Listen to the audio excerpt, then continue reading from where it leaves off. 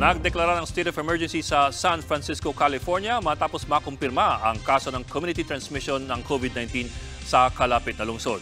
Sa kabila nito, hindi pa rin daw nababahala ang mga Pilipino roon. Umaaksyon si Laila Pangilinan.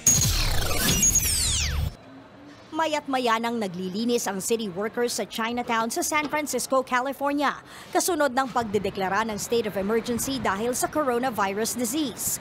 Paglilinaw ni Mayor London Breed, wala pa namang kaso ng COVID-19 sa San Francisco, pero mainam na raw na maghanda.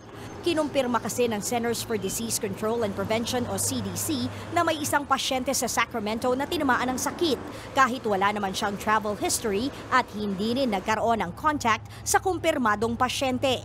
Pangamba tuloy ng CDC, posibleng kumalat na sa komunidad ang sakit. Sa kabuuan, may 57 kumpirmadong kaso na ng COVID-19 sa Amerika. 4 na po sa kanila ang naging pasahero ng Diamond Princess cruise ship sa Japan, habang 3 ang nirepatriate mula China.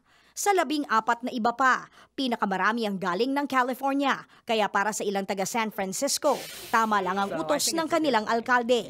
Because there's so many mixtures of people in San Francisco.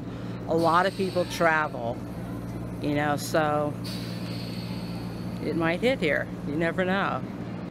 Pero para sa iba, hindi pa kailangan ang state of emergency sa kanilang syudad. I think it's a bad idea because it just pumps a lot more fear into the area. I personally, I'm not afraid of it. Sabi naman ng Pilipino roon na si Thelma, nagkakaubusan na rin ng face mask sa San Francisco. Pero kalmado pa rin naman daw ang mga tao.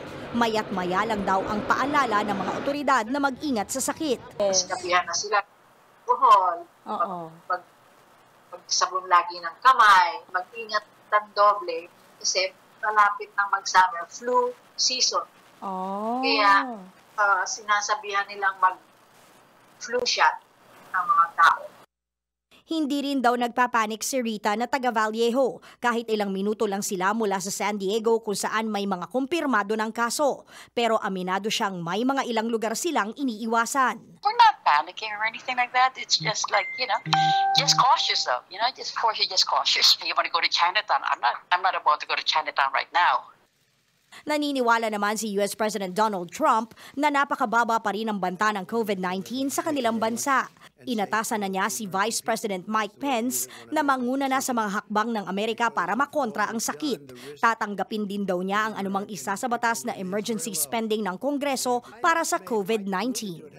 Umaaksyon, Laila Pangilinan, News 5.